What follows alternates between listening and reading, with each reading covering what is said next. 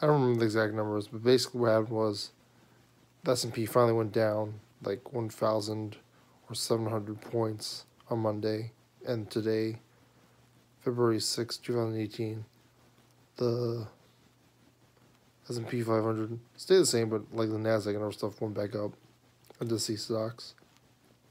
Predictable since this top-heavy economy has done pretty well, and everyone will obviously want to buy those kind of stocks. Stocks at the top that you know are going to do well in an economy that wasn't doing well.